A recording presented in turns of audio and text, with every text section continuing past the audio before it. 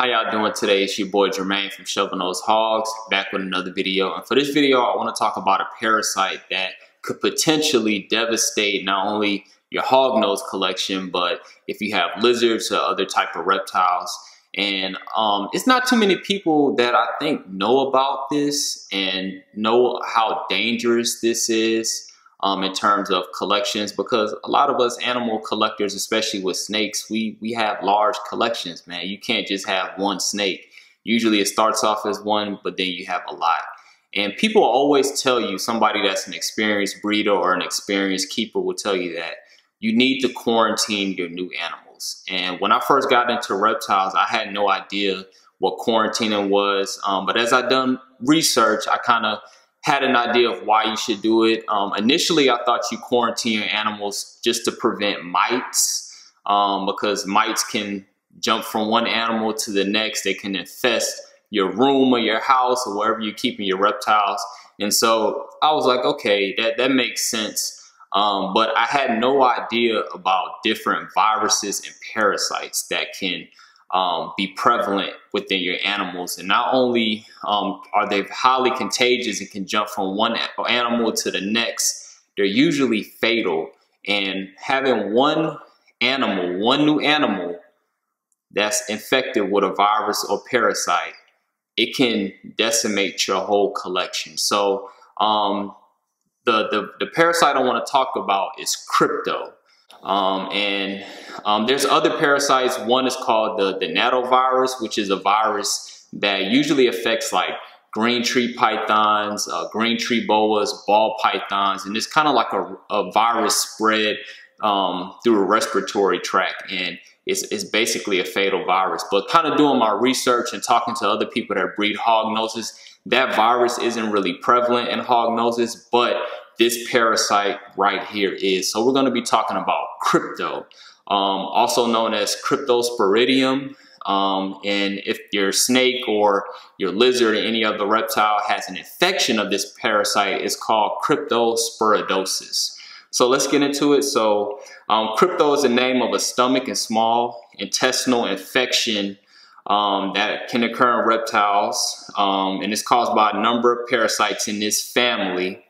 And so the two main areas that these parasites affect is the stomach and small intestines. So if the stomach is infected, you may see signs of vomiting, weight loss, and even a firm bulge in the stomach area.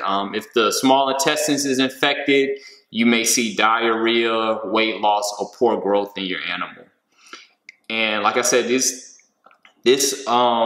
parasite can affect a wide variety of ranges. So kind of looking at this website, this organism is passed through the stool.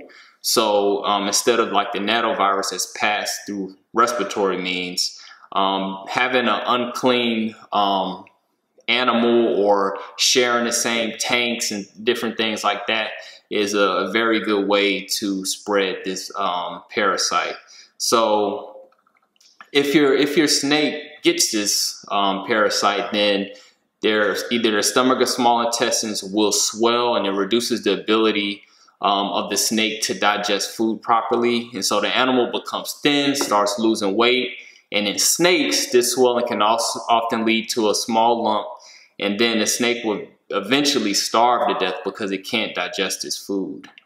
So let's kind of get into how this parasite is diagnosed. So usually it's diagnosed by taking a sample of the feces, and then they do a PCR test to test to see if that parasite is present. In terms of the treatment, there are some treatments in terms of like if you have lizards and geckos, there are some antibiotics that can help. But in terms of snakes, there's really no cure to it. And usually you have to euthanize your animal, which is very, very devastating, especially if you just have your snakes as a pet, or if you have your snakes as, you know what I'm saying, as an investment, if you want to be a breeder. So prevention, this is why it's very important to quarantine your animals. And this is why I've changed things. Because before, I'll be honest with you, I wasn't quarantining my animals. I just thought all my snakes were healthy, they were eating good, they looked good. But what if they had the parasite, man? I could basically lose my whole collection. So as you can see in my feeding videos, I no longer feed them on the same table. I try to keep everything as separate as possible. I wash my hands in between feedings, which I don't see. Also, I use hand sanitizer. I don't cross-contaminate anything anymore. And also from now on, in terms of quarantining, any new animal that I get will be quarantined for a minimum of 3 months. And I will also test them for crypto. That's straight up going forward. I'm not messing around with this. And also I'm going to be contacting the breeders of any snakes that I may be interested in to see if they're testing their snakes and things like that. I think that's very important. So let's get into how you can test your animals for crypto and what I use. So the company I use is called Research Associates Laboratory. And so here's the website. What you do is you go to the home screen, you go to the reptiles and amphibian order form, and then you go to sample collection supplies. And so you click on supplies, you go to reptile amphibian test kits.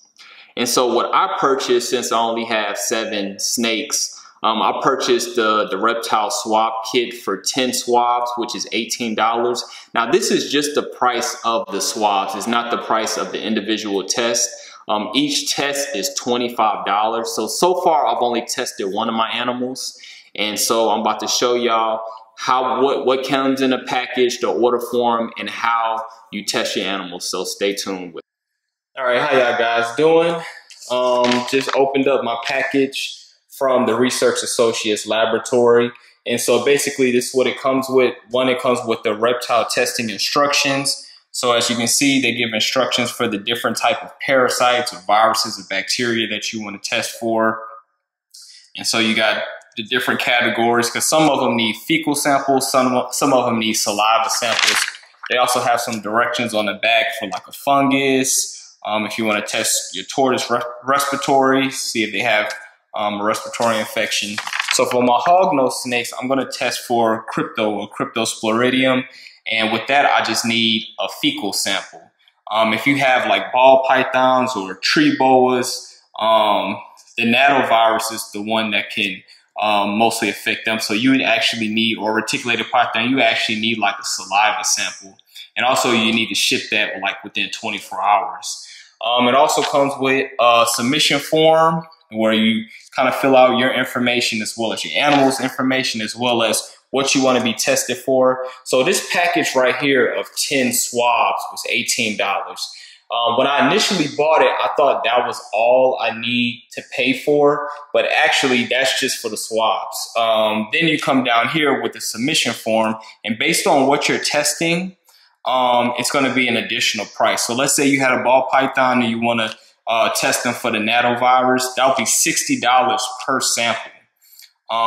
With the hognose snake, since I'm testing for crypto, it's going to be $25 per sample. So I didn't really know that. So basically, if I was to use 10 of these, that would be $250 to test 10 hognose snakes. Because of that cost, I didn't realize it was going to be like that. I'm just going to test 1 snake right now, and that's going to be Diablo, my newest snake, my super Arctic anaconda.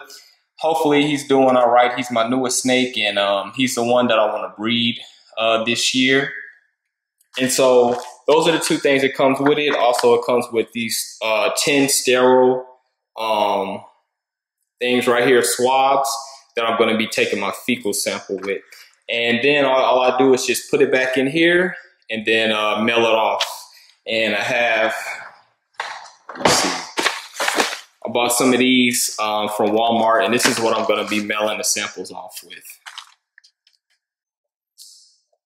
All right, so hopefully you guys can see me pretty good. I'm going to start the process. I'm going to break this seal. So as you can see, this is the little swab. All right, and this is what I'm going to be testing the fecal sample with. All right.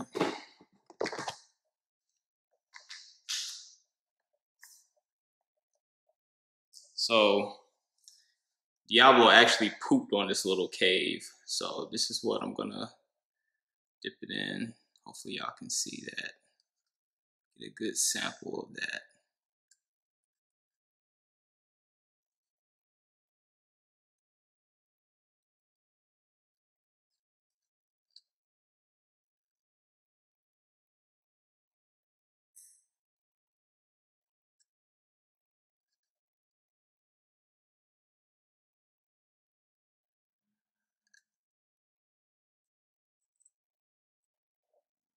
All right.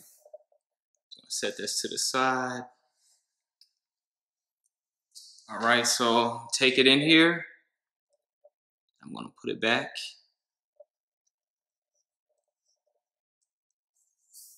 Close it up. And then I'm gonna fill out the paperwork and I'm gonna mail it off. So they say I'll get the results in 24 hours after the submission. Hopefully everything comes clear and everything goes good. And you can probably hear Diablo's going crazy right now. He's hissing at me. All right, so here's the results for Diablo. As you can see, the company that I use is Research Associates Laboratory. And once you mail in your samples and once they receive it, they'll give you your results back in 24 hours via email. And so you can see I have all the information down, his lab ID number, the date in which they received it, Diablo, the animal name, the species, Hognose, and then the medium, which is a swab. And as you can see, he tested negative for the crypto, which I'm very fortunate to say. I was very nervous, so which is a good thing. So I haven't tested any of my other snakes. I will. I'm in the process of doing that. It's a good sign when they test negative because that probably means that all my other snakes are negative as well, which is not 100% guarantee. But like I say, you can't really, just because they got a negative test result doesn't mean that he doesn't have it. So maybe in a couple months from now, once I've tested all my other snakes, I may start retesting them just to make sure. But like I say, any new snakes that I get, they're going to be strictly quarantined and they're all going to get tested for crypto just to make sure that I don't introduce any unwanted parasites or viruses within my collection. So if y'all have any questions or y'all thought this video was informative, leave a like, also leave a comment. Subscribe to the channel. Also, you can subscribe or follow me on Instagram at Shovelnose Hogs.